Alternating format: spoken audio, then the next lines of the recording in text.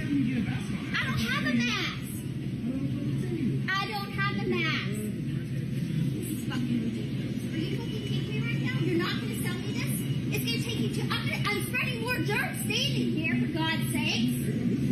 I'm not paying for a fucking mask. I'm not paying for it. We have a right in America not to wear a fucking mask. Have you not watched the news? We don't have to do this. It says on the paper right here, you gotta wear a mask.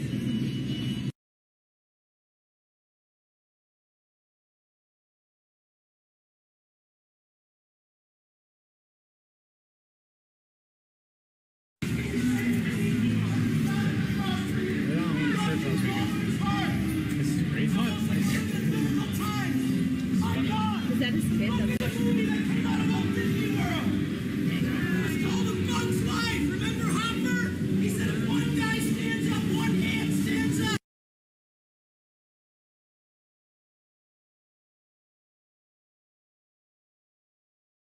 I'm standing in front of Nanuet School District, Miller, where I have my antibody papers, my pocket constitution.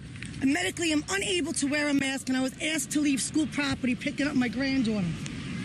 They said that they will personally walk her to me. I will be on the news, and I will be calling my attorney. As you can see, everyone's wearing a mask. I have my paperwork saying I don't have to wear it, and I have my antibodies.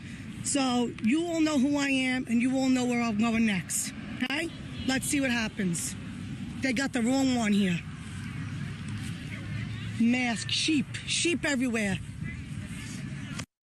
Okay, people.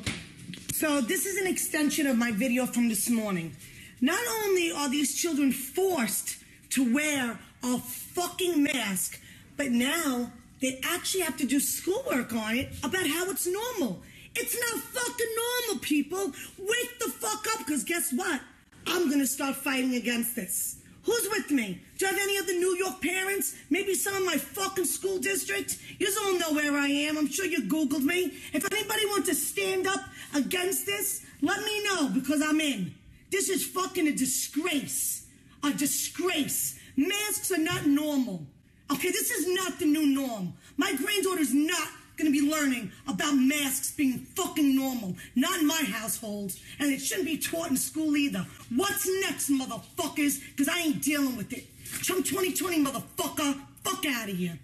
Take your mask off! Yeah, take it off! Fucking idiots. We're not doing it! Take off your mask!